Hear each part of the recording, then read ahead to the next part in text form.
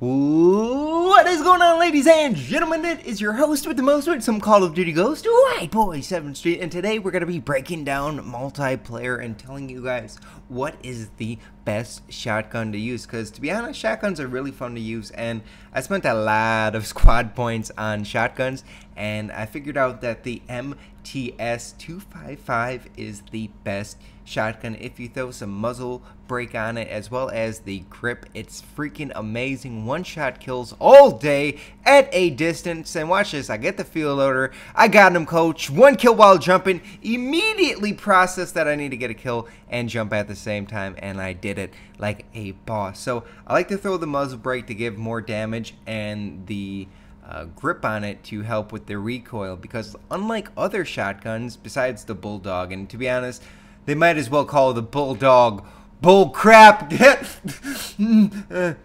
Anyways, I don't like the Bulldog too much. It doesn't work as well as other guns. So this is kind of a freaking amazing design. I don't know if this is a real thing in real life, and if it is, I want one of these. I'm not a gun person. I have one shotgun in real life. I got the 870, but I would really want this one because it's kind of like a 357 Magnum, like a revolver. So there's 5 bullets in the clip, and you can shoot all 5 really fast. So none of that silly cocking motions, and it takes time in between shots. I will say the other pump action shotguns work really good, but I feel like this one you can shoot 5 without reloading or without cocking and shoot them pretty fast, as right there, as you got to see.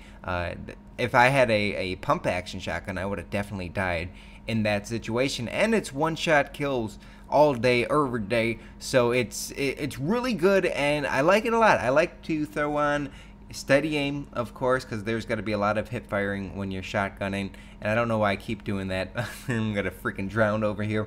I like to throw marathon on just to run around, and with shotgunning you need to be agile, you need to be mobile, so you can throw lightweight as well, but I prefer to use hardline because, as you see, I'm just getting satcoms for days, and then you can get Riley pretty fast in 4 kills, and Riley helps a lot with close combat situations, and that's all what shotgunning is about. So also, I think one of the most underrated perks is having a extra tactical grenade. I love throwing stuns, as you see, because it helps a lot. If you stun somebody, you can just maneuver around them. If you have lightweight or marathon, you run really fast around them and get an easy quick kill. Shotguns are so fun to use in Call of Duty, and especially with cranked with the action like it is at an extremely high rate.